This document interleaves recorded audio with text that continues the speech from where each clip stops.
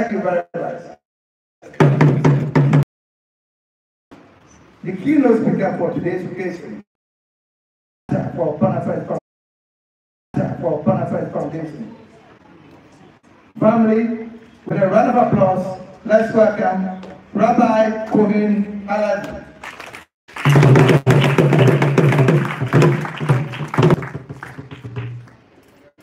Thank you very much, Obokese, for the introduction. First, let me begin by giving all honor, praise, and glory to the Almighty, the one by whom we live, move, and have our being, and to the spirit of our great African ancestors, upon whose shoulders we stand. To our special guest of honor, Nana Duakwa, to Nana Noon, to all of the distinguished guests that are here, to our priests and priestess, Kemetic priests and priestess that is with us here today, Jabari and Dr. Kanika, and most of all, to our students and our young people that are here today. I greet you in the spirit of peace and love. I would like to thank our beloved headmistress for allowing the students to come out here today for this session, because it gives great meaning and substance to be able to share with our young minds the information that's so vital, we feel, for the future of Africa. Because we are your future. What I mean by that, I know you most commonly hear that the youth are our future. But a very wise man told me some years back, and I've always reiterated that we are the future of our youth. In other words, what we do or fail to do to help you to prepare to continue the legacy makes a difference in how our future is handled. So we must make the investment in you, and we must be responsible to you in order for you to be prepared to be the future that we hope to be and set the foundation for. So I'm happy to see you here in this audience, and your regal colors of purple and gold, and along with the other youth that have joined and all of our guests that are here today, I'm very happy for this follow-up session. Just almost 2 weeks ago, we had a very inspiring session here that kind of gingered up all of our minds and spirit and soul towards the importance of a new movement to be able to share the kind of knowledge and wisdom and understanding that prepares us for our future. My topic today, and I'm not speaking alone, I am sharing today's podium with our beloved Kemetic priest and priestess, whom I will leave sufficient time to be able to share with you. But the topic that I've been asked to speak on today as a follow-up is the meaning of the year of return. Of course, now we are in beyond the return. But I think once we're in beyond the return, the year of return came so fast that so many still miss what was the importance of the year of return. Well, let me first give a little bit of history on how this whole cliche and how this whole momentous and historic proclamation came about. Okay. Many of you have heard about the North Atlantic slave trade. We know that we are here in Cape Coast, as well as close to Elmina, where we have two edifices that are real landmarks to that infamous trade, as it is called. I will challenge some of those statements within my discourse of speaking. That is the Cape Coast and Elmina forts and dungeons, often called the Cape Coast and Elmina castles. And these are some of the most poignant evidences that this actual episode in history did take place. Now, 2019 was supposed to be the commemoration of the 400th year since the first Africans enslaved arrived in North America. And the reason why I say it that particular way, because historians will certainly say that 1619 was not the first year that Africans were captured and enslaved were brought to the Americas. That this trade started much earlier than 1619. Even as early as the 15th century, in the 1400s, we have records of Portuguese taking Africans from West Africa to the so-called New World, the Western Hemisphere.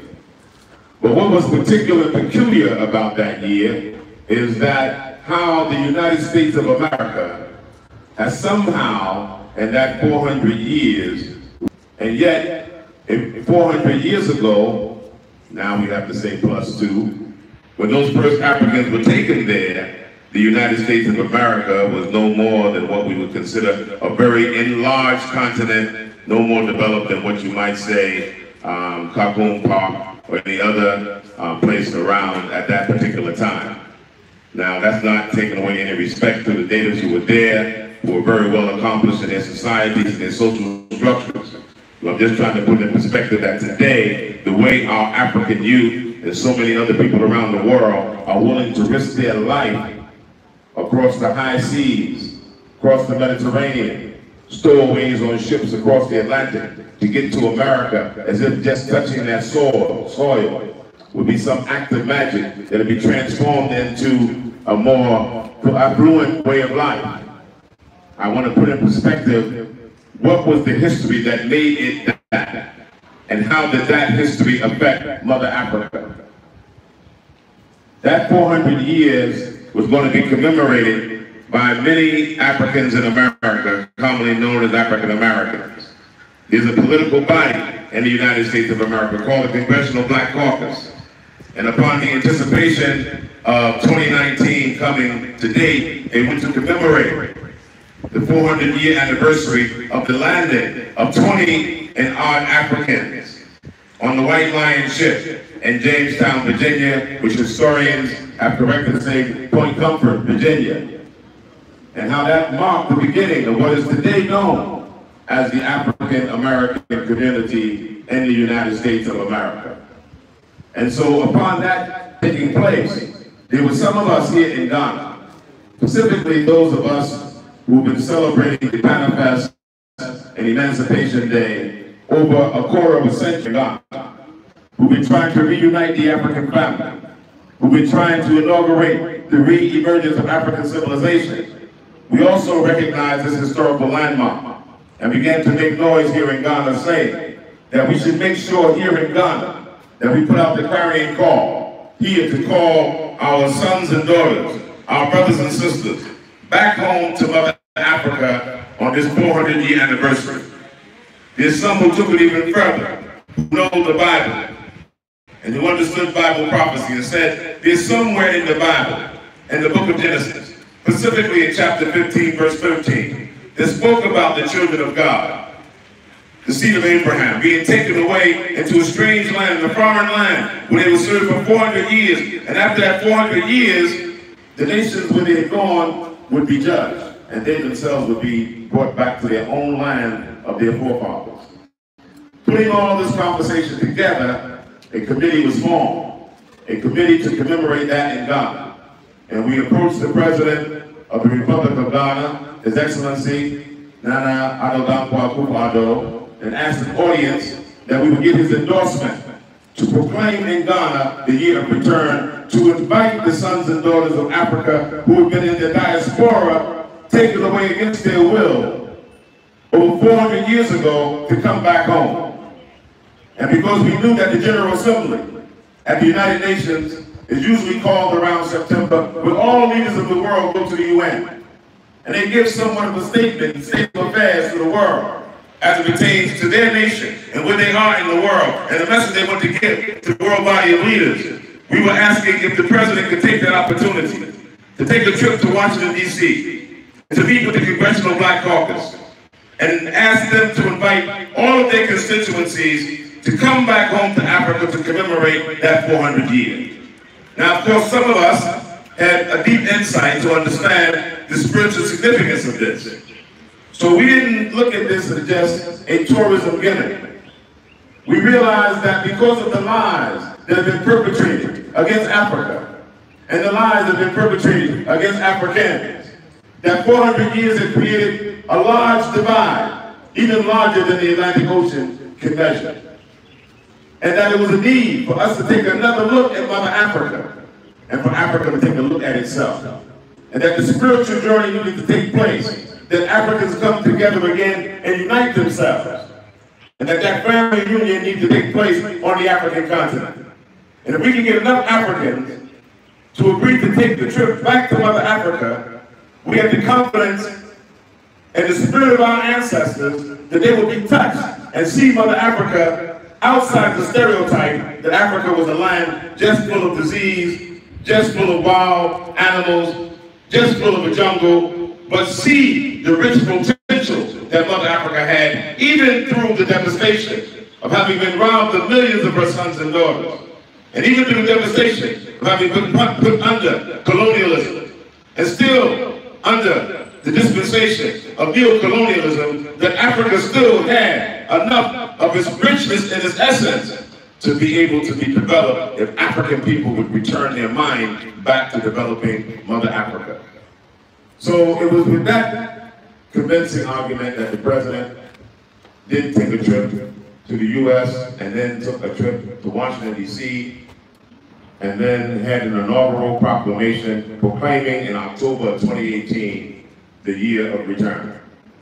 And as a result of that proclamation, thousands of Africans came from all over the United States, came from all over the Americas, meaning North America, South America, the Caribbean, Europe, Central America, to come back to Africa. Many didn't even know what they were coming back to. It began to be swelled and grow and enlarge so large that even those of us who were planning didn't realize the magnitude of that response. And so there was not even a full preparation of a program to receive all of those that came. I'm saying all that to put in perspective this same year of return. Because for some of us, we didn't believe that the year of return, or the term return, was relative to just taking an airplane trip back to Mother Africa and landing at Kotoka International Airport. Some of us, it didn't mean just taking a trip and crossing one of our land borders, or taking a trip and coming to port at the sea. To some of us, we knew that the term return had a more spiritual significance, because many of us, as Africans, very few of us, have escaped our journey away from Mother Africa and her center and her soul. What do I mean by that? After so many years of the rape and the robbing of Mother Africa of her sons and daughters, which was her greatest resource being robbed from her, and after so many years of Mother Africa having been exploited with colonialism, we realized that the African mind had been taken out of the African. That the colonial mind had set in not only with the Africans abroad, who were forced to give up their names, their language, their culture, but many Africans on the continent too. And especially our leadership found ourselves chasing European values, European models, and Europeans as if they were standing for excellence, as if they were standing for progress, as if they were standing for progression. And we realized that we had done that at the cost of not appreciating the wealth and the worth of our African self. That what had set into the African mind and the African character through exploitation, we were judging that as if that was African culture. So every time you see corruption in a government on the continent of Africa, we say, you see the African. When someone lies to you and they want to take a bribe, you say, you see the African. When you see underdevelopment and you see underachievement, when you see a compromise for excellence, you say, you see the African. You see the black man. In other words, we had lost the knowledge of ourselves, we had lost the sense of ourselves, we've lost the vision of ourselves, and now we judge ourselves in this dilapidated sense of what someone else's vision of us is and what we've accepted. We even accept the position of believing that we're poor. So because someone has wrote a script and told us that we're poor, we act like we're poor. We go around begging, not just children. We have leaders begging. We have adults begging. We have children begging because somebody told us we're poor. Everybody in the world sees that Africa is rich. Africa is one of the richest continents in the world.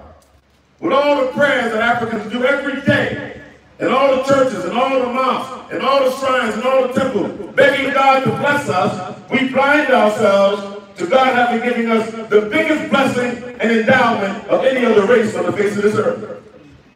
We don't appreciate what God has done. I've often said, not being blasphemous, but if I was God, I would slap everybody that got down and prayed and ask me for anything else. Being ungrateful for what I've given you. I've given you more than I've given anybody. And you're on your knees asking me for more, and you haven't used what I've given you? Not only in the material wealth of our land, of our rivers, of our landscape, of the blue skies and the sunshine, but no human being on this earth is endowed with more human endowment and enrichment than the African. We have the greatest endowment and capacity of mind. We have the greatest endowment and capacity of spirit. We have the greatest endowment and capacity in our physical form, in our body. So what else can we ask God for? Other than to wake us up in the morning and do something with what He's given us. But as long as our mind has been robbed from us, and we've been trained, and been educated to see ourselves in an image outside of ourselves, we'll be lost. So for some of us, the return was a plea that we can return back to the knowledge of ourselves. Return back to our own center of putting wealth on being an African. Return back to the center of our own soul of saying that you feel blessed to be an African. Not that you were cursed. Not that you would have to spend money on a cosmetic cream trying to make yourself white. Not that you spend money on cosmetics trying to change the texture of your hair. Not that you would spend money on fashion and form trying to look like somebody else's culture and taking off your own culture and not having pride in your own culture. Look at the brilliance of our chiefs and our animals. Look at these colors. Look at the skill that it takes to weave this cloth. Look at the endowment of the symbols in there and the meaning of the indigenous symbols. Who has a culture that rich? Who has an endowment that rich? But when your mind is robbed from you and you have no memory of who you are blind to what it is that you have. And we must take off those shackles from our eyes and begin to see value and beauty in ourselves. I came through an era of the 60s and the 70s when I was a student like you. And we would send great men and great women to try to wake us up from our sleep and our slumber.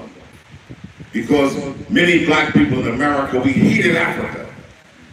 When we were told we're from Africa, like somebody cursed us, said, don't tell me I'm not from Africa. Because Africa like they were cursed. Someone called you black, you were ready to fight. Don't call me black, I'm not black. Because somebody just cursed you. But then because God put a spirit of awakening on us, and we called it black empowerment, we had our artists that began to make songs, say it loud, I'm black and I'm proud. We began to have artists to make songs about sweet songs about Mother Africa and the beauty of Mother Africa.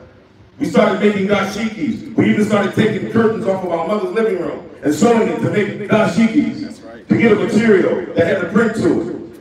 We started making sandals. We started thinking about Mother Africa again. We started having pride in ourselves to wake us up. And so people got nervous with that. Talking about Africa. Africa started going through the independence movement herself in the year of 1960, 3 years after Ghana found her freedom, but the same year that Ghana became a republic. 30 African nations threw up colonial rule. 30 African nations said they didn't want to be under colonialism no more. They didn't want to be under Europeans no more. Just in 1960. But people got worried. That was just the beginning of a march towards liberation. That was the beginning of a march towards true emancipation and liberation. But it was an interruption. We didn't finish. Signing a piece of paper and legislation saying we're an independent nation was not enough. making our own flag, having the sons to write our own anthem, making our own pledge of allegiance. It was not enough. We had to be able to go into all the millions of Africans on the African continent and away from the African continent and go inside the mind of the Africans to reshape our minds back into being Africans all over again. Because just like you were made to take on a European name in order to be able to go to church or register to school, it wasn't just the European name you had to take on because they said Kojo wasn't good enough, you had to be Kenny. Or Majo wasn't good enough, you had to be married. It wasn't just a name, it was changing your mind to begin you to be a part of a process that would Europeanize you. So in order to be African in our value and in our work, we also need another process to reclaim our identity and reclaim our value. We can't have a full liberation and emancipation struggle without liberating the mind. In fact, that's what freedom means.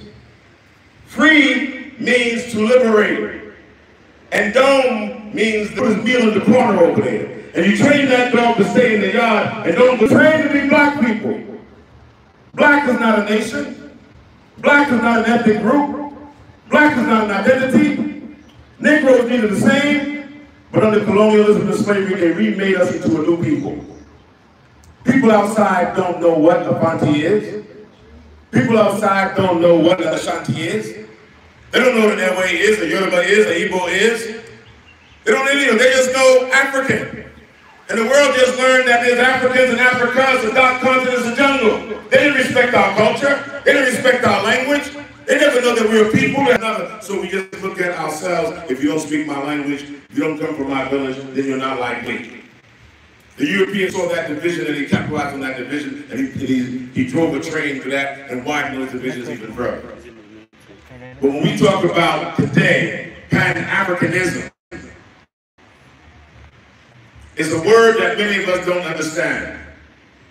Pan-Africanism has to be an ideology of African people thinking together as a people, working to solve our problems together as a people, and believing in ourselves as a people, and putting worth and value back in ourselves as a people. And we can't do that if we don't have no problem lying to each other, cheating each other, holding mediocrity as a standard of being African. That cannot work for us to be liberated as a people.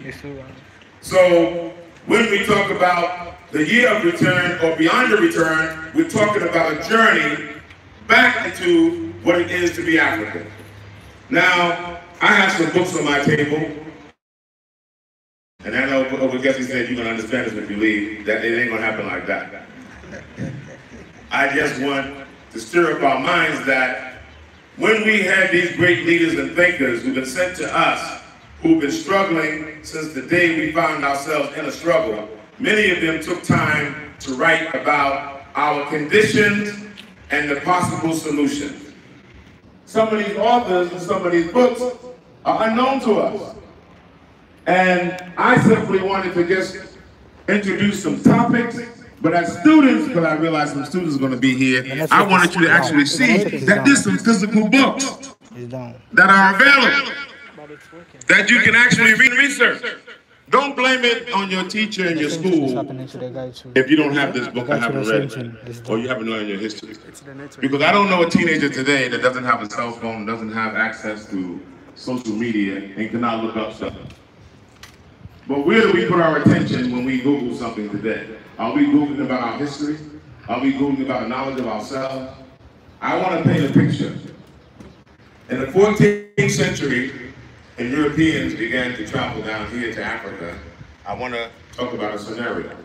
I said that people told us we are poor, and we act out the part as if we are poor. And they don't remind us of our riches. See, if someone told you you was rich, and you didn't have no money, you got one or two questions. You say, wait, what is that person talking about? Or, where is my money? Because they say I'm rich, they must know something I don't know. But I don't have no money in my pocket. And last I checked and cleaned up my room, I didn't see no hidden box and there was no money in it. So how can this person tell me that I'm rich and I have no money? But it means to ask a question, because someone in the world kept telling the Africans are rich, Africans are rich, and Africans are rich. Africans would start to ask the question, where's our money? And where's our riches? And you might end up coming to the conclusion, somebody must have robbed me. Because the last I seen, I can't find my money. So where's the thief? And where's the robber? Who took my money? So that picture I want to paint, how many of you have ever heard about a man called Mansa Musa? Somebody that said in our first session, but you students weren't here. How many of you heard about Mansa Musa? If you heard about a man called Mansa Musa, raise your hand. One person. I'm talking to the students. I understand from your headmistress, you history students. Once a Mansa Musa da. Abi ati Mansa Musa da Mansa dry. All right. This is the work we got to do. That's why I bring it up. Mansa Musa, most recently in the last 2 to 3 years, have been circulating all throughout social media, all over again. The reason why his name is circulating is because they're saying he's the richest man that ever lived in history. They say he's richer than Bill Gates, richer than Donald Trump. That's right. Money. Not the richest man of his time, not the richest man of yesterday, but the richest man of all. He was a king of Mali. You know, a lot of the current day Ghanaians, you know the pedigree, they say from ancient Ghana, Songhai, Mali, all of these migrations come down. This is your history, this is who you are. Now, can you imagine that your king was the richest king in all the world that ever lived till this day? And that he's famous because he took a pilgrimage from West Africa all the way to Mecca. He didn't fly. He went on the ground. He went with 60,000 men. 60,000. Out of that 60,000, they say 12,000 were servants. They even say slaves. But when they described those slaves, the servants, they said when they came to town, they came in the finest brocade material and silk. 500 of those servants came in a procession like you saw the chiefs come in. They came in single file, all of them having a golden staff, weighed no less than 7 to 8 pounds in gold. Real gold, fine gold, the finest gold that you can find in the world at that time. They would come single file, 500 of them, before the rest of the entourage would come. And it said in all of that splendor, and all of that beauty, the writers of that day said what was more sparkling and splendid than the beauty of the material that they wore and the gold that they displayed was the character of their person. There were no arguments. There was no fighting. There was no stealing. There was no looting. No on-the-side crimes. No on-the-side deals. The character was more valuable than the gold they had on the camels in that caravan. Now people come to Ghana and they go back and they say it was very beautiful, but you know what's most beautiful? The personality of the Ghanaian. The smile, the welcome, the hospitality. Meaning in all of those years of exploitation of slavery and colonialism, there's still that spark of character that is inside the Ghanaian personality. Even though all the years of the oppression, there's still something there to be nurtured and worked with. Now this is in the 14th century. This is somewhere around the year 1336, 1332, some say maybe around 1324. Now at that time, what was happening in Europe? One of the most significant pieces of news and information that came out of Europe at that time was the Black Plague. I didn't mean you and I now. There was a pandemic, a disease that killed an estimate of 150 to 200 million Europeans.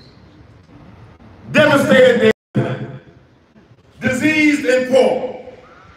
Now can you imagine a continent having over 150 to 200 million infected people? It makes the coronavirus seem like a sneeze.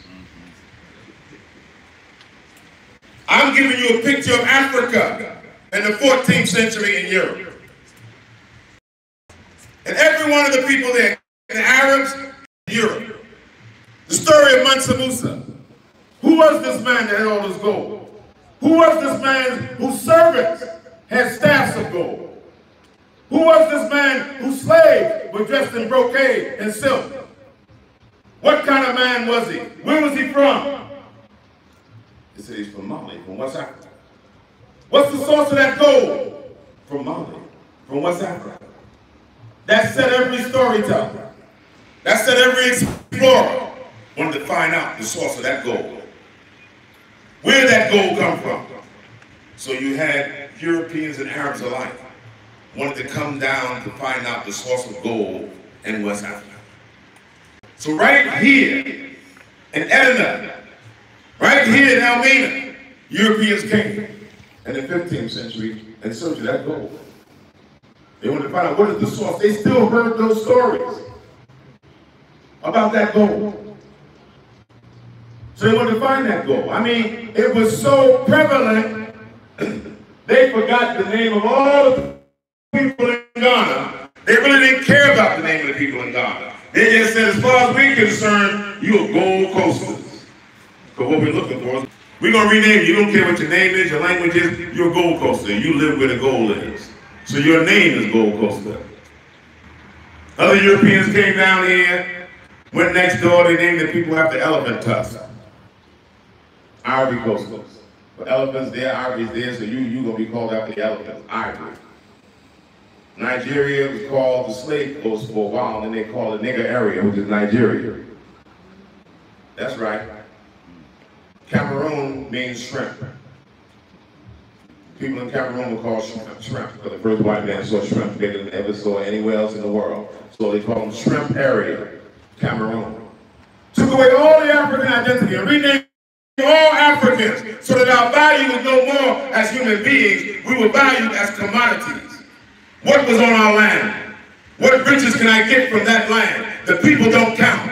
And if you think that I'm exaggerating, and for some reason maybe I don't like Europeans or something, look at America. When you look at America, do you think about the Native American? Do you think about that they were the people there? You think about the white man. That's the white man's land, the white man's governor.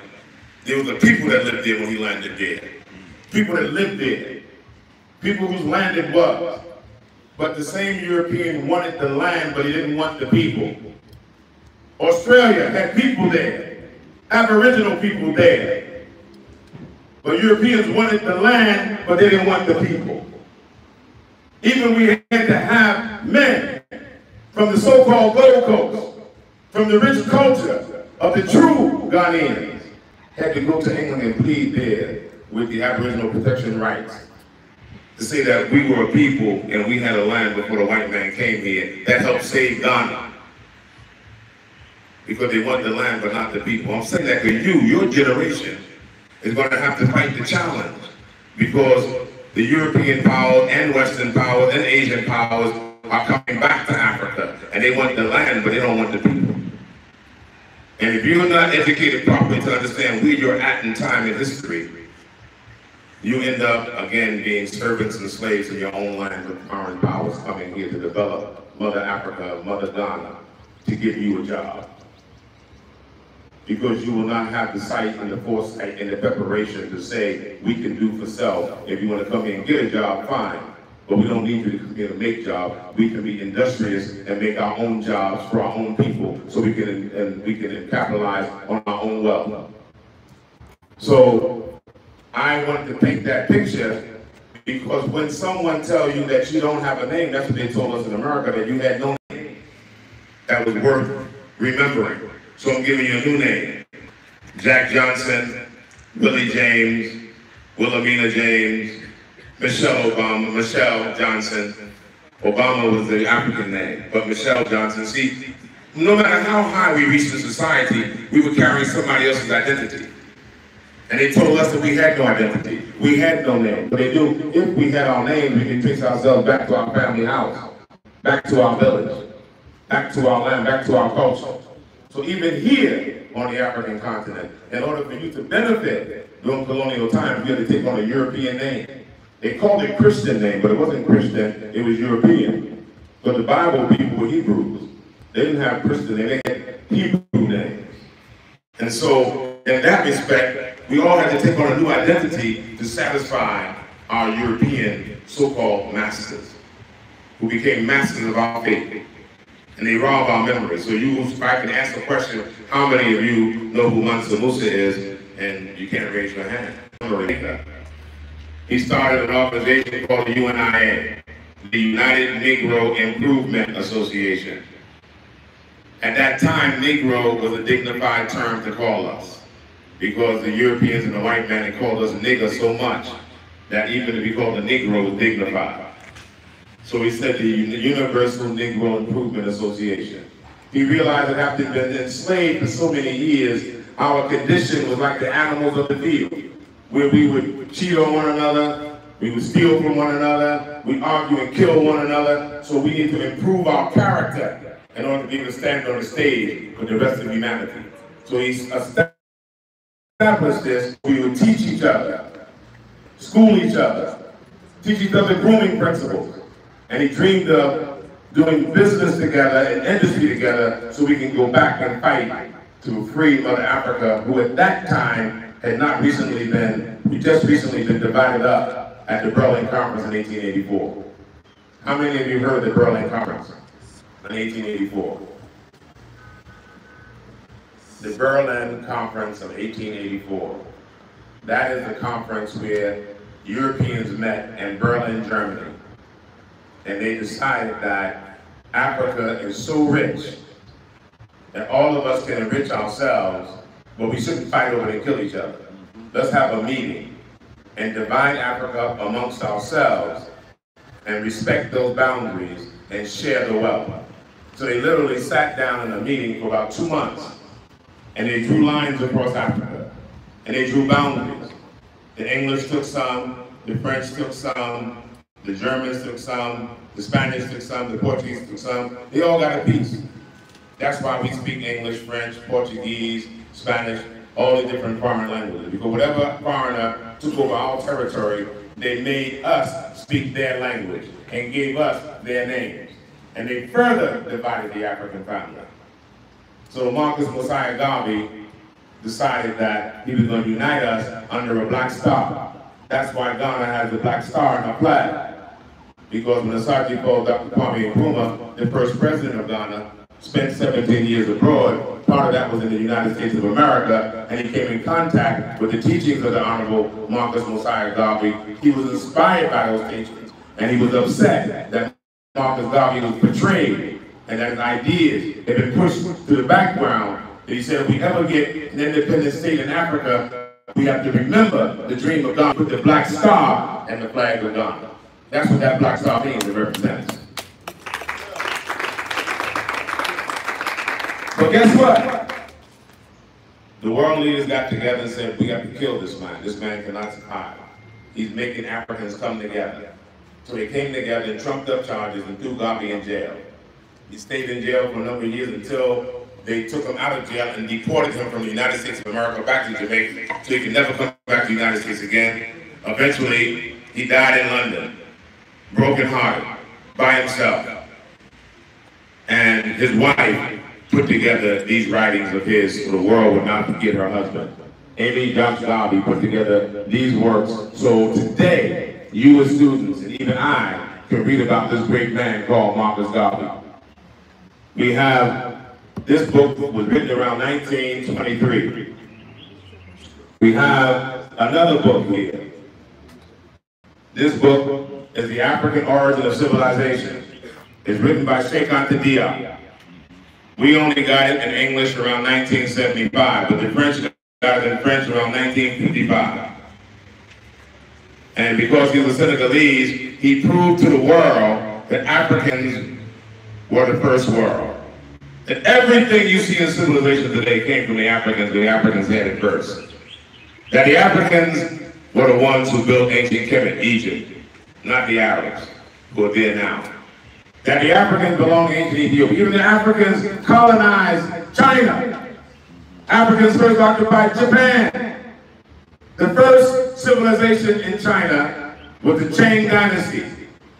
African Kushites organized the Chinese into the first dynamic period and dynasty, and still maintain that culture, African culture. The Japanese today, every Japanese home, they don't have a picture of no European Jesus in their home. They got an altar with their ancestors on it, like Africans do, but they made us ashamed of our ancestors.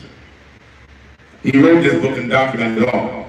The African origin of civilization, myth or reality, because any of our scholars hitherto then, if you said Africans were the first in the world, people say that's a myth, that's a lie. He wanted to separate the myth from the lie, and he wrote this book, Sheikh Abdullah. Then we have our very own Asadipo, Dr. Kwame Nkrumah, Revolutionary Path. He documented all of his movement towards revolution to free Ghana. All of his major speeches, all of his major rallies, all of the conventions, the All-African People's Convention, meetings of Africans all around the world. Africans from all around the world used to come to Accra, like it was Jerusalem, to hear the doctrine of revolution, to hear the doctrine of emancipation, to hear the doctrine of African freedom. But again, the world leaders got together and conspired and said he's too dangerous a man. If we have African unity, how can we, the Europeans, live? And what do I mean by that? Even one of the former presidents of France, President Jacques Chirac, said that if France did not own her African colonies, and if France was not allowed to exploit Africa, France would be thrown into a third world country in 24 hours. A current French leader still siphoning the blood from Africa, that they can't live without Mother Africa. And they know that. We don't know that. They make us think that we are a borrowing nation. It's like a thief comes to your house and rob all your riches, and you don't know who he is, and you meet a man on the streets, and you don't know he was the thief that came to you, and he say, it looks like you need something to eat. He did to them. And see, they think that we think like that. They think that we're going for revenge. They don't know whether we got forgiveness in our heart, compassion in our heart. You always carry that guilty conscience when they find out you did it. So we did not have to be in ignorance nor in the dark. These books are not just books, they're flashlights. So you can see in the dark where the light switch is. So you can turn on the light. This is your candle that you can need. Here's another African that discovered that we were the people of the book. He wrote a book, God, the Black Man and the Truth. Meaning they lied about God to us, lied about the black man, and lied about the truth. And we got to go back and research everything is that we've ever been told by these people that call themselves our saviors, but have been our oppressors. Then we have another book, very powerful book, The Destruction of Black Civilization. 12 years ago, they discovered in Mali 100,000 manuscripts that they overlooked. The reason why I say overlooked, because they stole and ravaged all of our ancient cities and capitals and stole the information and brought it back to Europe. And then after 10 years, they get a scholar to say he just discovered something. And what he did was remove the author from our books and put his name on it. And he said he discovered it, but the information was the president of Senegal, Obasanjo, the president of Nigeria. They trusted the French head of state to take those manuscripts, to put them in a safe place for translation. Can you imagine that? 100,000 manuscripts in Africa, in Timbuktu, just 12 years ago, on mathematics, astronomy, science, medicine. They thought they had robbed everything from the place. They realized they had left that, and that evidence was there, and we were foolish enough to give it to them again for safekeeping. to prove the kind of mind that we had, the kind of development we had in the arts and sciences of civilization. We were the masters of the arts and sciences of civilization. We taught Europeans that just in caves coming down to ancient Kemet, Egypt, and Kush, Ethiopia. Become men of learning. And even that, they came at our feet when we were masters and they were just practitioners. That's why they only practiced law. They never mastered it. That's why they only practiced medicine. They never mastered it. They're practitioners. They're experimenting on us. We're the guinea pigs. So, in that respect, he documents over 6,000 years of Europeans trying to erase the history of the African. This book covers from 4,500 BC up to the year 2000. I'm saying this because sometimes when you talk like this, people say, what is he talking about? Where do you get that information from? He's lying. That's how we've been taught how to think. About 15 years ago, we were celebrating African History Month here in Ghana, and we had an exhibit at UCC. And we had a poster that was hanging with 50 inventions that Africans in America had invented in America. And I overheard the students speaking and said, well, these people only discovered this because they were mingling with the white man. If they haven't mingled with the white man, they could have discovered these things or accomplished these things. Fortunately, they said it to my hearing, and I interrupted them. I said, because you have no knowledge of who you are and who we are, you can make such an ignorant statement. We didn't go to the West to learn technology, we brought technology to the West. There was no developed America when the Africans were being taken away from here. Meanwhile, we had so many civilizations that we lost the memory of their number. We got civilizations that can surpass the intelligence of what you see today that we forgot they even ever exist. So we don't know who we were. We brought technology of the day from Africa to the Americas. There's no vocational schools that we went to before you began to be a slave. You got no training. So when you see and look at the history books, these little pieces of paper, they had posters when they were selling us. They changed your name. They say James, a carpenter, 19 years old. Wilhelmina, a seamstress, 17 years old. They got George. He's 22 years old, a blacksmith. Where did those skills come from? We had whole villages here that if you belong to a wood carving village, everybody in that village, from the grandfather to the little boy, can carve a stool out of a single piece of wood. He can carve furniture. Till this day, they found that when they met us 500, 600 years ago. Smelting gold with gold trinkets. They found that in us. Master carpenter. We had built kingdoms while they were trying to build states. So we still have the art of building kingdom within our science, within our traditional systems that we are being taught is obsolete, should be marginalized while we adopt these foreign Western systems to govern ourselves. And so we have another book to address that by one of our very own. This is Nana Kobina Nketsia Tete, who wrote this book, African Culture in Governance and Development, the Ghana Paradigm. What did he mean by that? Why would we try to build our new societies based on European structures that don't work for them? But every black man and woman themselves. How can we say, look at America, look at we in Ghana. Look at UK, look at us in Ghana. You hear on the radio all the time. Look at America, look at us. America is United States of America is about 246 years old. And they're trying to find out how to exact justice for all their citizens. The United States of America is 246 years old, and 3 months ago, they had these wild insurrectionists storm their capital because they weren't satisfied with the process of election.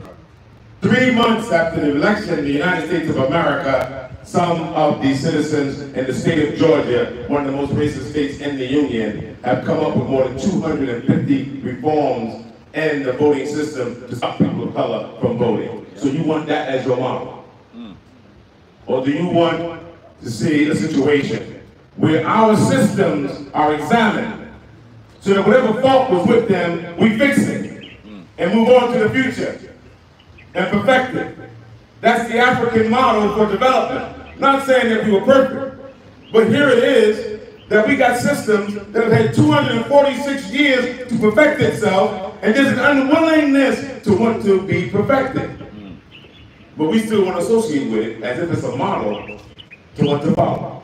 How can we use England as a model? Right now, you got poor people on the streets of England. You got homeless people on the streets of England. You got jobless people on the streets of England. Now here's a country that ruled through colonialism over Ghana, over Nigeria, over Gambia, over Egypt, over Jamaica, over all of these countries, over India, and all their resources. And they're broke today. They got homeless people. So find out where we went wrong. Find out what mistakes we made. And invest our time in perfecting that our ancestors took thousands of years to develop and to evolve.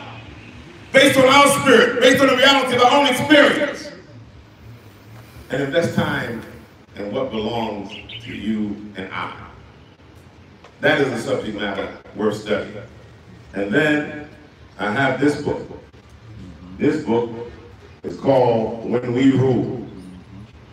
Because some of us never think that we ever rule. We think that we always live in the village, in the bush. People say we're in the jungle. We got people who came in for the year of return and started crying because they thought that they would see people living in trees. They thought they would see people eating without fork and knife and no plates. They thought they'd see people living just in mud huts. They had no idea that, yes, we too, we have everything the world has. We have poor, rich, and everything in between. But what we have is our own. And this book documents all the civilizations before the Europeans came into their own global world power. See, we need a book of remembrance that we can remember that we had a past that was as glorious as anybody else's past. And this is why we know that the term return was more than a plane ride. It was more than landing at the airport. The return was returning back to the interest, the knowledge, and the science of who it is that we are ourselves. Because you can't return to something that you don't even remember. It's like you forget something when you go outside and you turn back in the house. Maybe young people don't experience, these older people know what I'm talking about. And you go back in the house and you forgot what you were looking for when you get in there. Then you got to stand still and before. You don't even know what you came back in the house for. You couldn't remember. Well, that is our state. When we say return, some of our people don't even remember what we're talking about returning to. So they return back to just having a good party, getting drunk, having a nice time, revelry and all of that. But they think that's the return. That's not the return. But in order to return back to ourselves, we have to understand what existed before it was destroyed. And then add value to that and see that that is worth seeking. See, the word return also has in the Bible, the word return is shuvah. And the Greeks in the New Testament turned that word return to repent. Repent has a connotation that suggests that you left God and went astray. And it means return back to God, which is your center. That's what shuvah means. It means, literally in English, it means return. And hashuvah means the return. But the return is like sankofa. Go back and fetch it. Go back to the point that you went astray. Fetch that essence, now go forward. Not back to go back. We're not talking about going back to the 14th century, 13th century, or BC. We're talking about we left something that's of value and worth. Let's take that thing and let it be the essence of how we go forward. So with that, there's a whole lot to be said, but like I said the first time, we can't say it all in one piece, because otherwise you have a problem digesting it. You see a buffet meal, you want everything there, but sometimes you can't eat everything there. You got to take what you can eat. Otherwise, you leave food on the plate and you waste it. So, in that respect, I just want us, before I call on our beloved brother to give us also what he has to present, I want us to observe, standing one moment of silence for all the brothers and sisters that have lost their lives in the U.S. that are commemorated in the spirit of George Floyd since his trial. The trial of the officer that killed him is on trial now, and our people are seeking justice there. I want us in solidarity to observe one moment of silence, that our ancestors in the spirit of Almighty God will hear our cry and our petition for justice.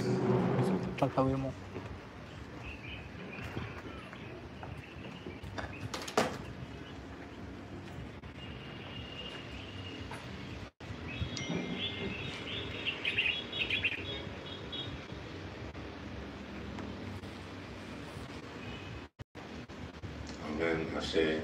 Thank you. You may be seated. Thank you very much and for lending your ears. And I hope that at least you gain something small to take back with you and your happy clapping menu.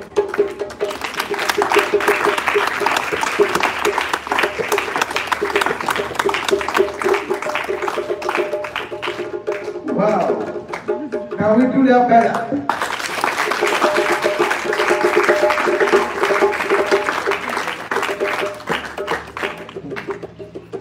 So, this is it. How do you like it?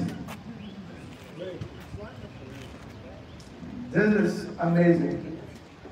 So, the return is not just for us to return to maybe 500 years ago, or maybe when we used to,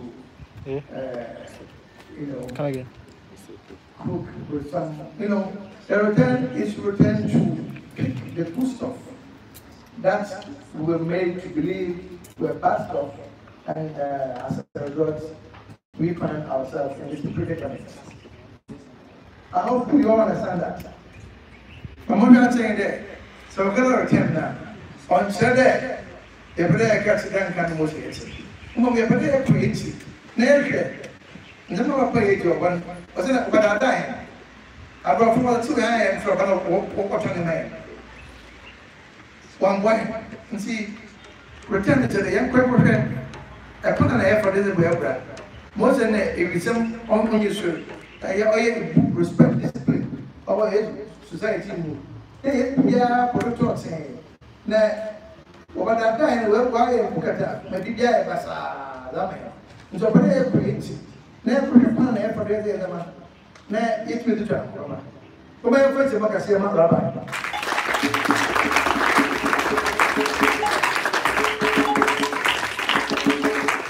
Rabbi, we can't thank you enough. This is amazing. I've learned on his feet for more than 27 years, but I seem to always get something new.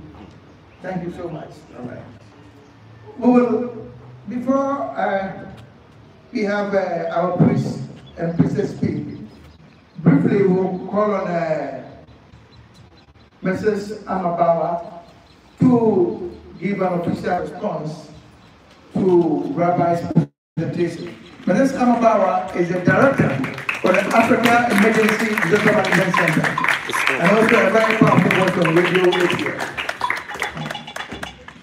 Thank you very much, Nana. Rabbi, thank you. I started listening to Rabbi and looking at us here, listening to the bit of conversations that were going on. I told myself, we need a total overhaul, a total soulish, spiritual, mental overhaul. And I think that is exactly what Rabbi is doing. And as I listened to him, of course in the Bible, where the Chronicle said that Moses now had to meet the children of Israel to tell them of what God wanted them to do. Deuteronomy chapter 6, the verse 6 says, this is what Moses said, And these words which I command you today shall be in your hearts. You shall teach them diligently to your children. You shall talk of them when you sit in your house, when you walk by the way, when you lie down, and when you rise up. And as Rabbi charged us, I felt he was talking to us individually. That today I'm standing here singularly and I want thousands of voices when I'm gone. Charge your children to return. We are very grateful. Now there are a number of significant statements that Rabbi made, that we are the future of our youth.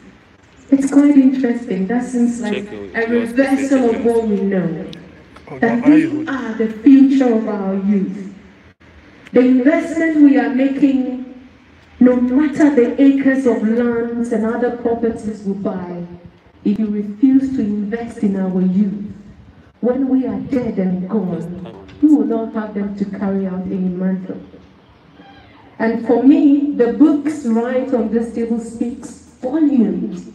What Rabbi was charging us, you don't know much about it. Want to check whether he's charging or... You seem to not have heard anything of him. Right about that. He's charging. Yeah, I mean, just focus on this. All right, okay. If it wasn't charging, I would be telling you and be ready to die. When we open the books, what we read, when we get to the classrooms, what kind of conversations do we normally give ourselves to?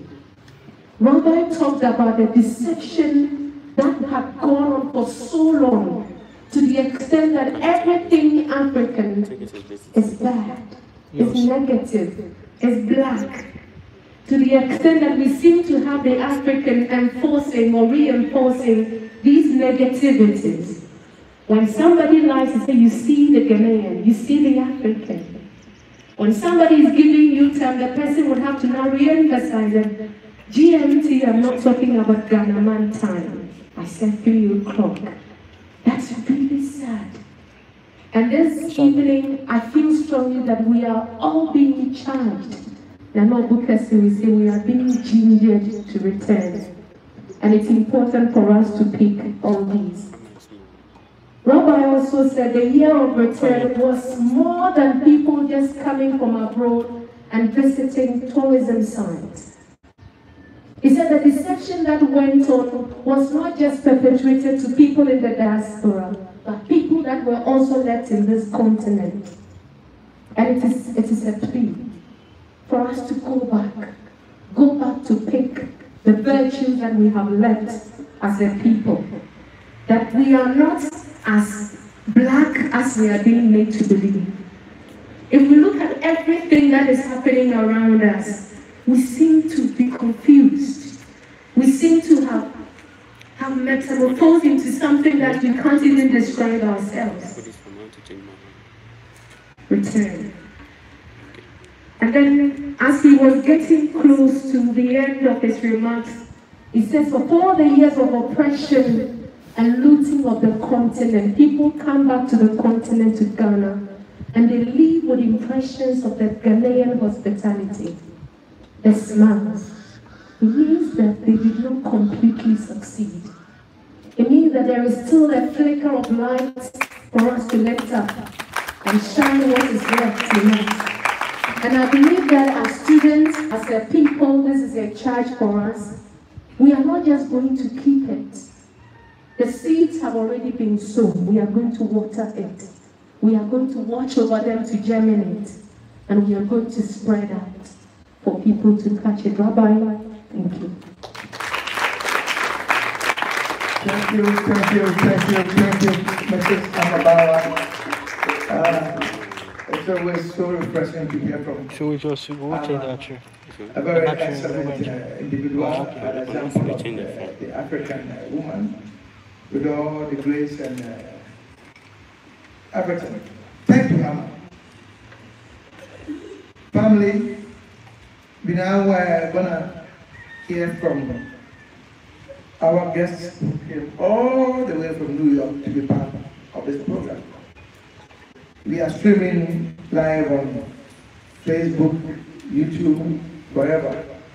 I would like to apologize to our audience, mostly online, for the delay. You know, I think we are running almost an hour late, and especially the president of African Global Chamber of Commerce in Chicago, my brother Olivier Kumanzi. I'm sorry, I know you're waiting to speak with us. We appreciate you, honor you. We will plead with you to be a little more patient with us. And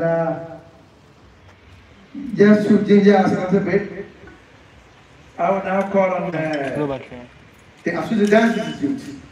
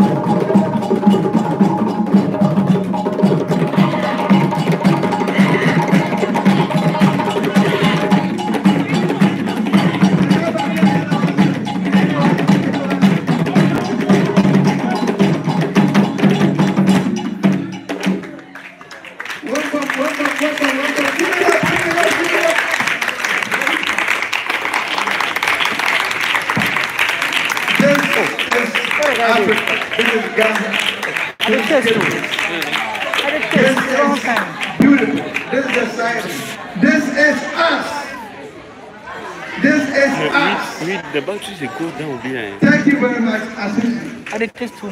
Ladies and gentlemen, at this very moment, this is a very solemn moment. We are going back to our own selves. We are going to hear from two wonderful individuals from New York, from the Shrine of Ma'at, Harlem, New York. They are going to share with us Kemetic things, how we Kemetic science about directly, how we used to live as a people back then. They are going to share with us our spirituality, who we were before, when we built all this wonderful civilization. Now, I introduce to you Dr. Anika Jabari and Mr. Jabari Osazi. Wonderful couple, all the way from New York.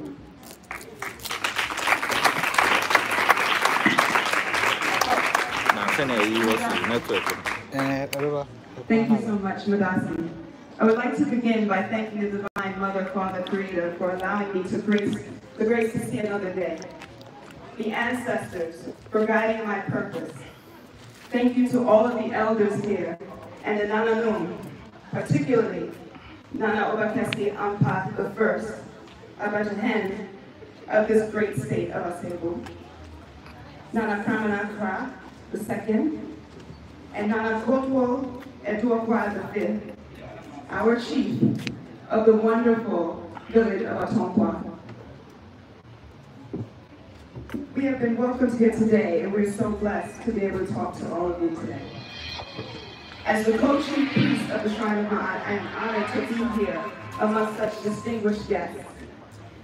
My full name is Hemet Inter and Tafi, Ifraka Ma'at, also known as Dr. Nika Daniels Osaze. And at this time, I don't know how I follow Rabbi Kohen, especially after he borrowed most of my speech. Just kidding. But I will say that the message is very similar. What is the meaning of the return? The return is an opportunity to rebuild our relationships across the diaspora. For too long, we have allowed outsiders to determine our destiny.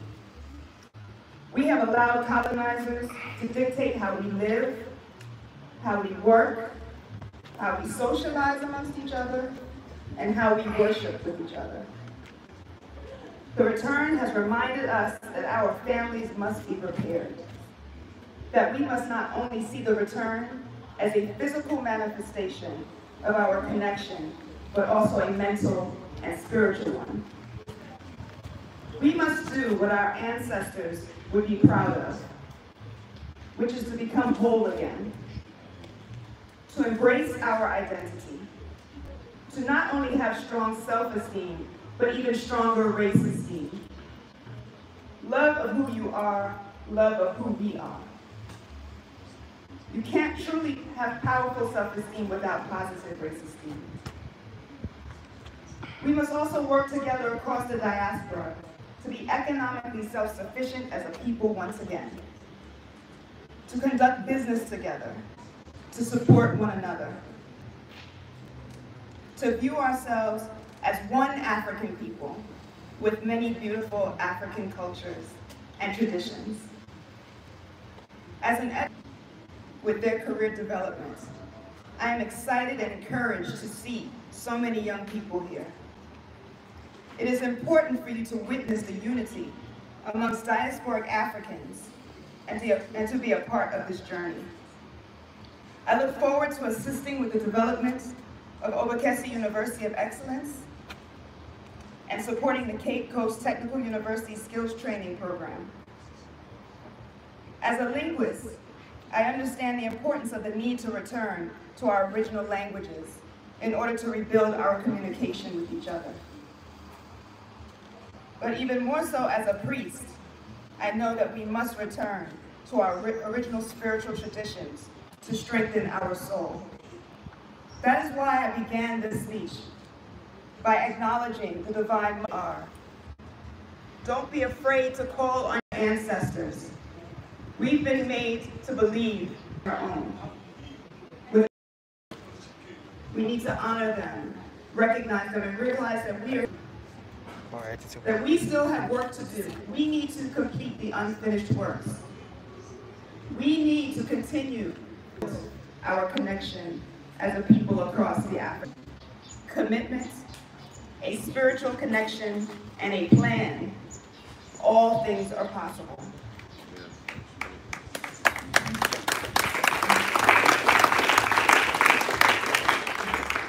As we say in our Kemetic tradition, and I will say it in the language of our ancestors and repeat it to you in the unfortunate language that I speak of English. Amasu pa enter. Sautu emetra en pa enter. Autu aura maketi pa herura. Those are the words of our Kemetic ancestors. And what I have just said was, give yourself to the One Most High. Keep yourself daily for the divine. And do it tomorrow just as you did it today. Thank you to the divine Mother, Father, Creator. And thank you to all of you. Medasi, Medasi, Medasi.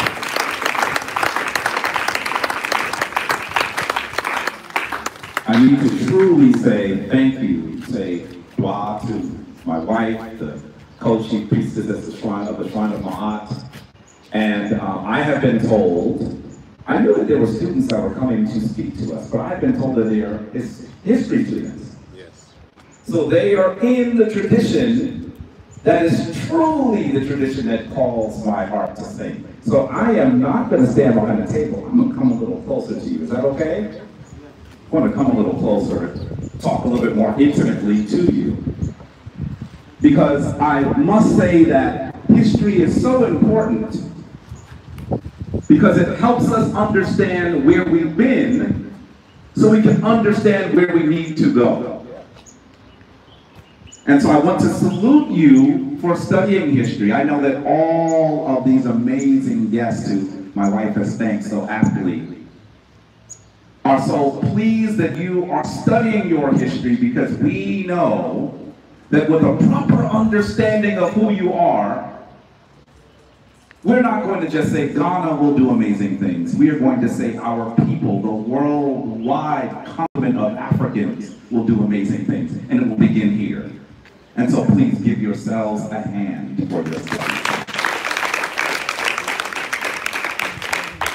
Now, I want to also say greetings to you. And I know that as I walk around Ghana, a place that is rapidly becoming my second home, I absolutely hear people say "Agwaba" to me.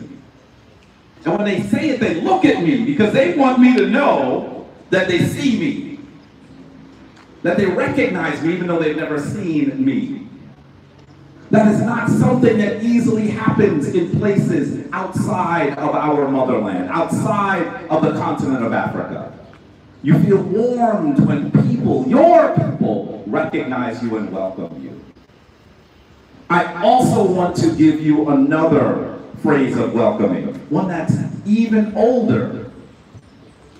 A phrase of welcoming that I'm sure that those people who gave birth to the people, who gave birth to the people, who gave birth to the people, who, let's go a little further, gave birth to us, actually would have known. And I'm going to say to you, though, that term is Ankh. Say Ankh with me. Uja Seneb. Wonderful. You have just said life, strength for family members by giving them everlasting life, by giving them strength and giving them health. And so that is one of the things we have said and will need to continue to say. Because we are now at the place where it is going to be critically important for us. That's the kind of thing that you hear people say. And in fact, even people like us say that. And I must say that they've gotten it wrong. I beg to differ. In many ways, I am coming from the scene of the crime. The place where millions of us were stolen and forced to toil for hundreds of years, disconnecting us from our homeland. And I'm returning to the seat of civilization, the seat of humanity. That is what this journey is. That is what the return is. And so as I come back here, I know that there is so much about me, about us, that I have to learn, and that we have to learn. And so as I do this, I want to guide you in a bit of a meditation. Don't make this guy come. Intro. I'm going to ask you to close your eyes in a minute. It's going to just be for you. And then honest with yourself. Acknowledge the images that come to mind when I say these words. Are you ready? Wonderful. Let's go. What do you see when I say the word doctor? What's the image that comes to mind? Where do they work? What do they look like? When you hear the word scientist, what image comes to mind? Who do you see? How do they look? How do they sound? Where do they actually spend their time? What are the images that come to mind? Who are the individuals that you think of? And finally, I want to say head of state. When I say head of state, I'm talking about somebody who is in control of everything. Head of state. What comes to mind? Who comes to mind when you think of the term head of state? Okay, you can open your eyes. Now remember, this was just for you, right? This is just for you. And I've done these kinds of things with students in the United States, in other places. Let me say to you that often when I say those words, and I say them in rooms filled with people that are like us, sometimes the students, even though they have not been prodded to tell us what they're thinking, they turn to me and say, when I hear doctor, I find myself thinking of a European person. then I have to fix it in my head. Now let me say to you, it is wonderful that at least they are trying to fix it. That programming that we have received is something that can be unlearned, but we have to recognize the programming. Now, history students, I want to ask you a few questions about those things. When I say doctor, what would you say might have been one of the world's earliest doctors? Does anyone have an answer for me? Go back here. Go back to be strong. Is there a name that you think of as the first doctor? No names? I see students in the back talking, but they're afraid to actually give their answer. Tell us what you're thinking.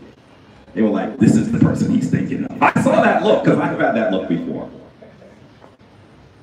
Let me say to you that when we think about doctors, it is irrefutable that the first doctors did their work in this land, on this continent. And in fact, some of you, let's see if you've heard of the name, I'm going to give a name that many of you might know if you've studied this. Some of you might have heard the name Imhotep. Let's see if, has anyone heard the name Imhotep? Let's see your hands. Come on, some of you doing this. Come on, put your hand up. Let's see your hands. This means we have more work to do.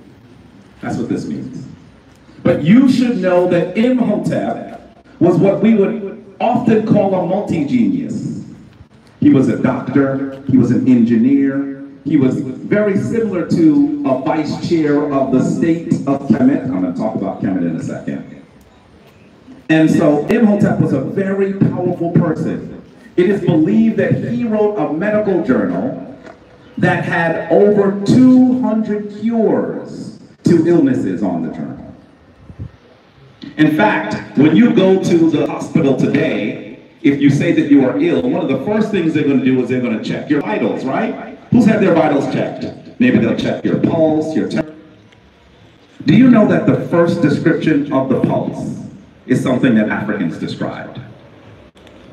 Imhotep calls it the tiny river that goes to and fro.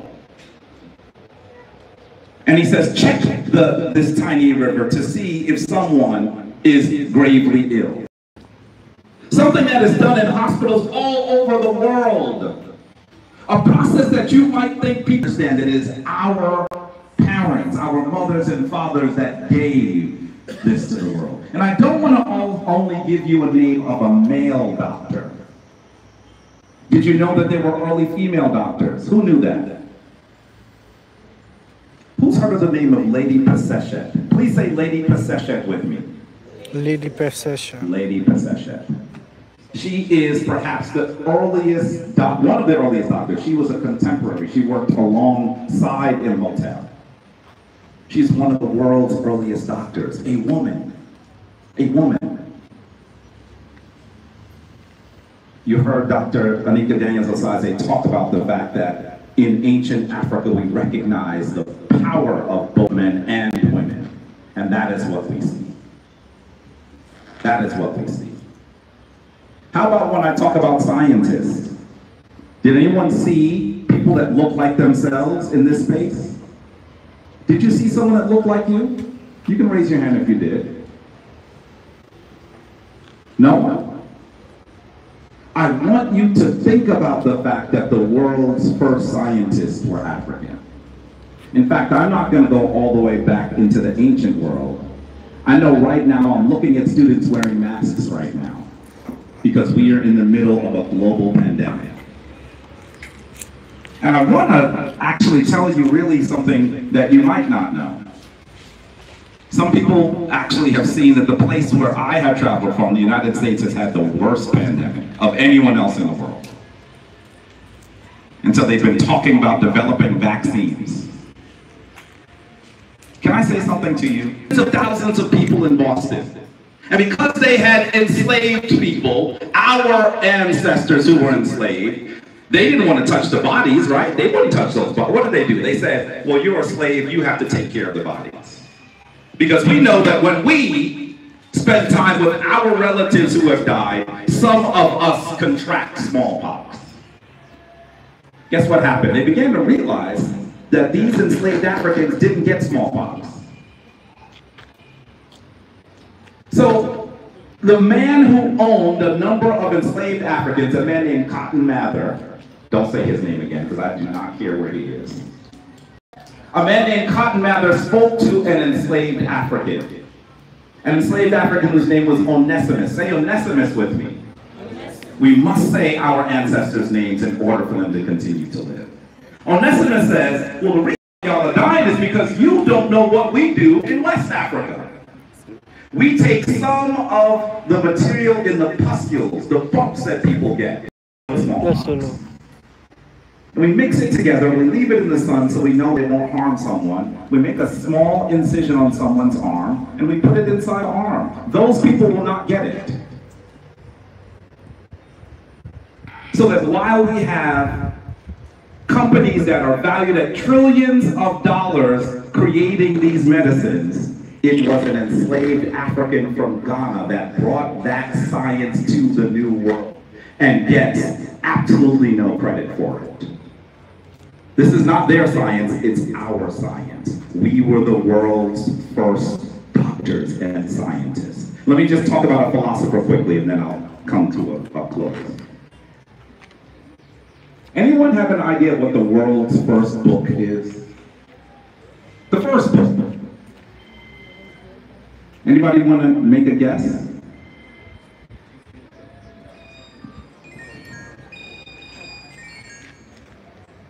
I want you to know, I know some of you probably thought I was going to say the Bible. Who said they were going to say the Bible? Somebody thought that, right? Come on now, somebody was thinking that. I want you to know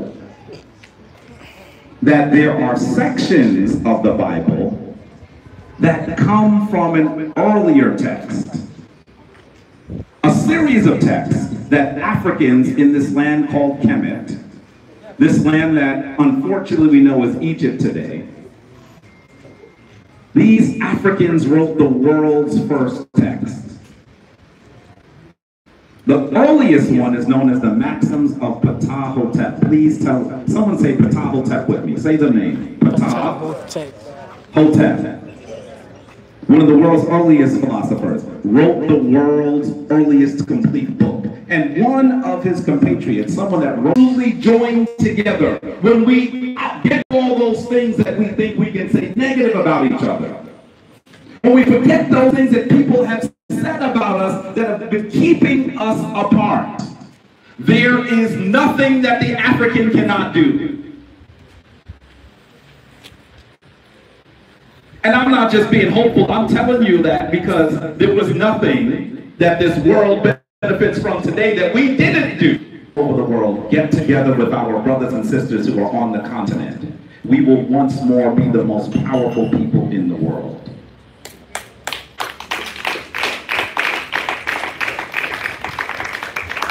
And as I look at a wonderful grouping of beautiful, intelligent historians who are budding, who are learning, I know that these stories are stories that you will tell to our children so they understand who they are. So when they look in the mirror, they see the creators of civilization. And as we understand who we are, we will once more be at the forefront of human civilization. As I say goodbye to you, here's a phrase I'd like to give you. I want to say that when someone is leaving someone they care about, in the ancient world, they would have said, Shemem Hatep. Say Shemem Hatep with me. It means go forth in peace. Have a wonderful day. Have a wonderful life. And those are all things that I want for you, that I plead for you. Because your work will solidify the work of our people for thousands and thousands of years. Shemem Hatep. Shemem Hatep.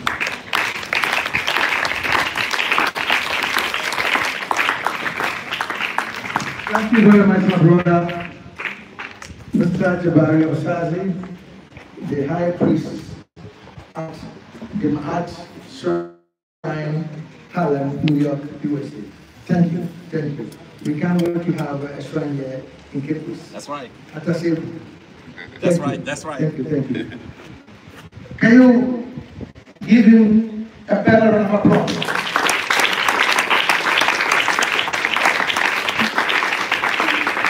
Ladies and gentlemen, we will now invite the president of the Global African Chamber of Commerce, who also happens to be the finance director for ADDI, Africa Diaspora Development Institute. ADDI is building the very first smart city in West Africa. We hope that this smart city will become a model, will become a guide for all Africa to look to into the future, to build cities like that, because we've done that in the past. And this man I'm talking about is the one leading the finances aspect. The battery is very low. Give me a signal. Give me a signal that is low.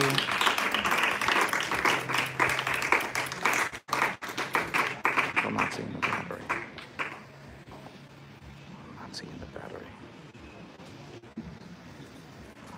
Oh my goodness.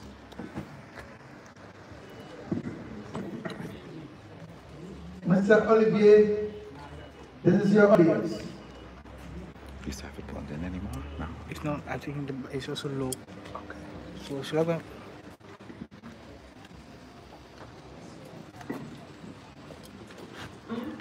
Okay. In the United States. My name is Obokese Kamanzi. I'm African Diaspora Development Institute, ADDI, Banking and Finance Director. Also, I'm a Africa Global Chamber of Commerce based here in Chicago. At the same time, operating across 47 African nations on the continent. Also, I'm a self-employed entrepreneur. I'm an investment banker by profession. I have an investment firm based here in Chicago. We invest when we provide funding to projects across the continent of Africa. I'm really pleased to be with you this afternoon, not to talk about my business, but to talk about us, Africans, in diaspora. Talk about ADDI, background, the updates. Specifically, I've been asked to give you the updates related to the implementation of the the Wakanda Seal of Return, Cape Coast, Ghana project as far as funding of this project. My dears and sisters, let me start by quoting the Ghana first president, Kwame Nkrumah, when on May 1963, at the foundation of the Organization of the African Unity, and he said this: with capital controlled by our own financial institutions and banks, harnessed through our own rules and our own true industrial and agricultural development, we shall make our advance. My dear brothers and sisters, today, almost 60 years later, Africa does not control its economy, let alone the financial sector. Kwame Nkrumah's dream is yet to be realized. At this moment, allow me to sincerely thank our leader, Her Excellency Ambassador Dr. Arikana Chiwambare-Kwao, for her vision to create ADDI with the mission to connect African diaspora and the continent to achieve the African we want, built by us and for us. ADDI was created with the spirit to accomplish the dream of Kwame Nkrumah and other African founding fathers. Wakanda City of Return, Cape Coast, Ghana is one of the flagship projects of ADDI. Wakanda City of Return at Cape Coast is a smart city and a multi-asset urban sustainable development one-stop center of excellence. The proposed investments aim to create an African diaspora center of excellence designed to train and build the international capacity needed to build Africa through the reversal of the brain drain out of Africa. Due to massive exodus of African workforce through the brain drain that has occurred over the past 400 years, the plan is to start the development of each African region through the building of an African diaspora center of excellence called Wakanda Smart Cities. These Wakanda Smart Cities will be built across the continent of Africa for training and the building the needed intellectual capacity, starting with the Wakanda City of Return in Cape Coast, Ghana, located in the West African region, in the West Ghana region.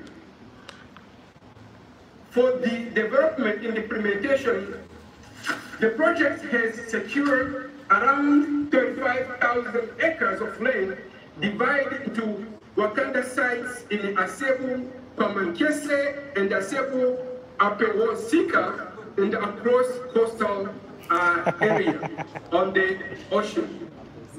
The proposed investment aims at building a smart city ecosystem that focuses on training, intellectual capacity, building hotels, establishing agricultural programs, and facilitating pre-constructions, improving current infrastructure, and building a new infrastructures in partnership with the City of Cape Coast, the government of Ghana, Cape Coast University, Cape Coast Technical College, Cape Coast Marine Academy, Cape Coast Nursing and Hospital, building shopping centers, and the construction of the African Diaspora Residential Village, and many more.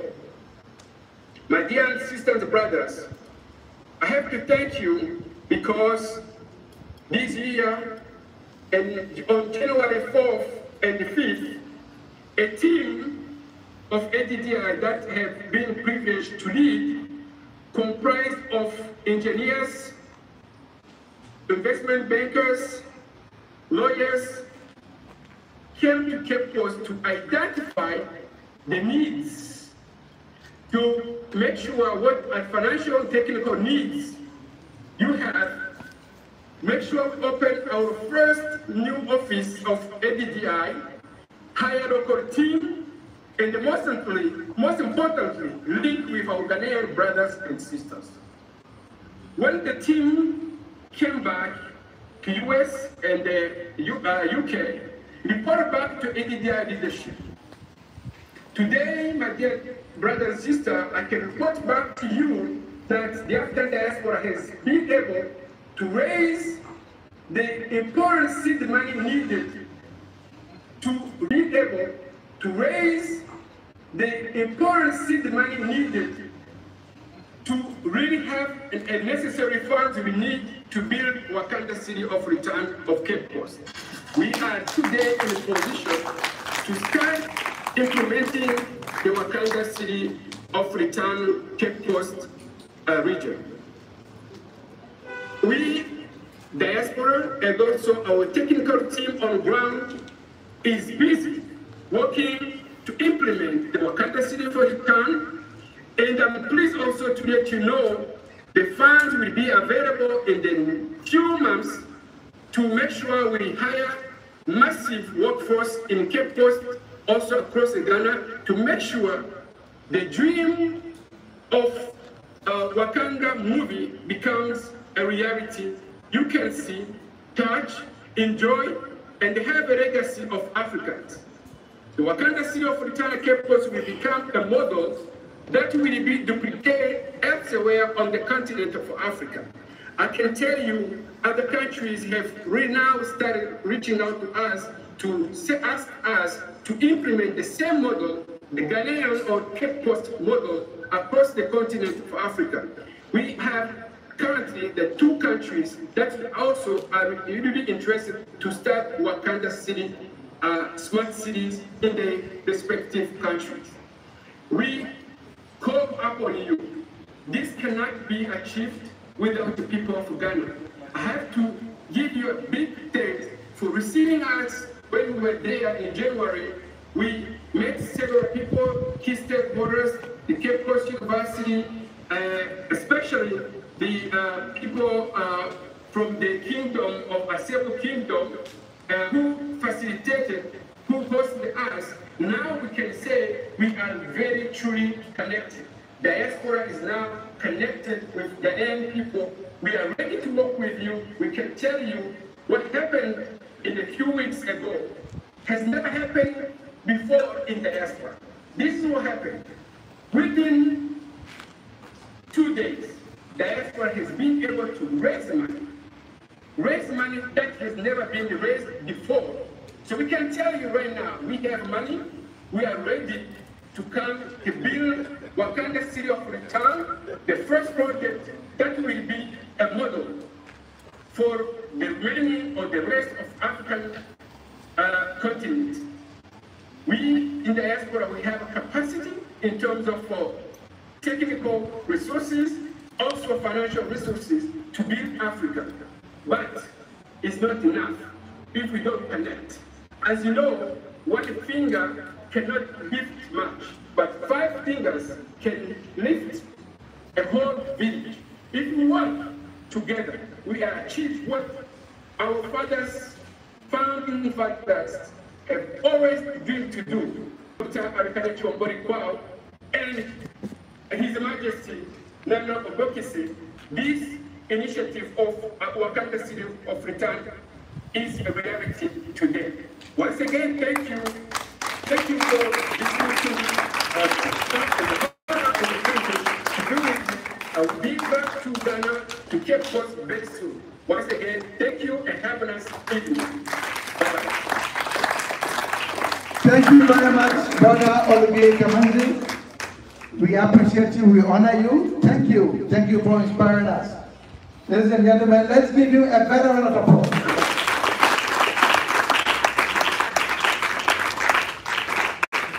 So now, to all the Dapper Thomases, the Wakanda City is happening. It's real. I personally went to the house of Her Excellency Ambassador Chomborikwa in August last year, somewhere in Tennessee, USA. I spent 3 days and we spoke about this, we prayed about this, and we decided to move forward with this. I invited them to come, and they are coming. After our deliberations, I can tell you, we called Ralph Henderson of Ebony Magazine, the CEO of Ebony Magazine, and then he blessed it, he passed it on to people like Eddie Murphy and all the celebrities, all our big people in the US, the diaspora. They have applied their support. And Her Excellency, Ambassador Chomborikwa, has led this. I can tell you, monies have been raised for this project to start. Also, something very beautiful is going to happen. There's a young guy who built a car by himself. His name is Calvin. Yes, somehow it's gotten to ADI, and we are in the process of raising money to build a car assembly plant right at Afroma Asebo. This is how it's going to happen. It's not like next 2 years or, you will see this since beginning from August. The Obokese University of Excellence is going to host this plant. And we also have an agreement with Cape Coast University.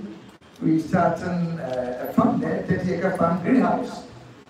We are looking to start models, to start stuff that will change the way we think, the way we do things, stuff that will take us to where we used to be to move us forward.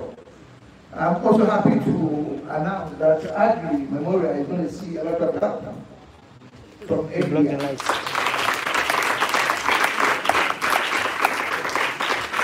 The very excellent Henry was here with us about a week ago, and we've planned everything. Now you have the very first ADDI club, campus club. Give yourself a round of applause. by being members of this very wonderful club, you are representing Her Excellency Ambassador Chambore at your various schools, at your various communities. So what she stands for is what you have to preach. We have to be honest to ourselves. Her Excellency has given more to Africa than any other human being I know right now. She has sacrificed for us. And, it's difficult to always tell the truth. But she stands by the truth. So as young people, you have to know that you always stand by the truth, no matter how difficult it is to tell. If you are a member of the 80-year club at Agri, you are a member of the Truth Society. So stand by the truth all the time. Ladies and gentlemen, I know a lot has been said, a lot has been done here. We've seen wonderful dances. We've had wonderful speeches. It is now time to hear from our special guest of honor to give us a closing remark, and then we will have refreshments. The students will have to go, so they will send you packs. And I can promise you the food is very good. I tried it. So, with a round of applause, let's welcome Nana Kojo Ibrahim, the Accommodation of Agricultural Area.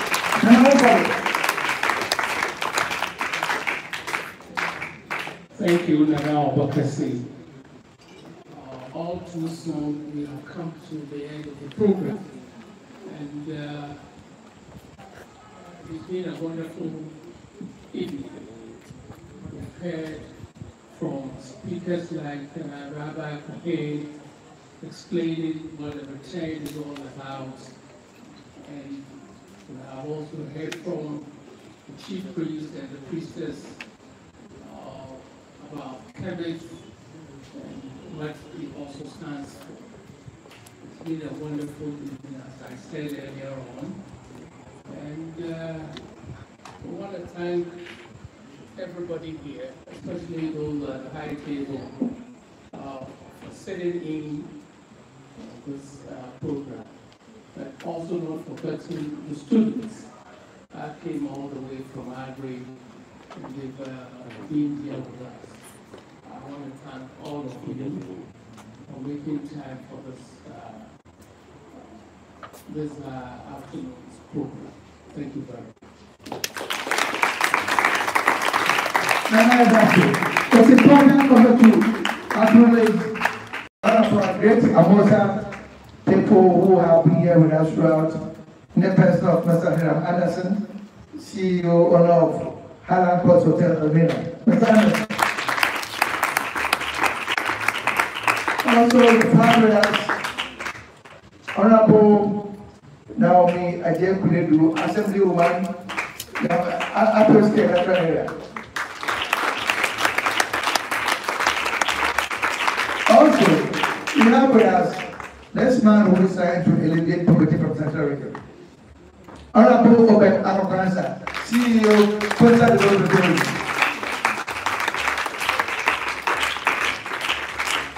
And also the leader of Associates Institute, Nana Bakan, and Andra Tusiao.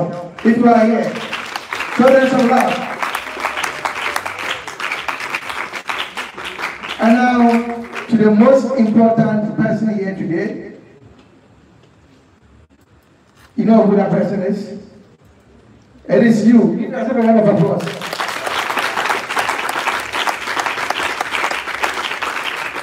Associates Institute, give out some music while food is served, and then we call it a day. God bless you for coming. This is your home. Bye-bye, Rita. Thank you very much. Madam Hamilton, thank you very much. Thank you. We appreciate you. Thank you. Bye-bye. Thank you. God bless you. God bless you. Anita, go to Jabari. Nana, my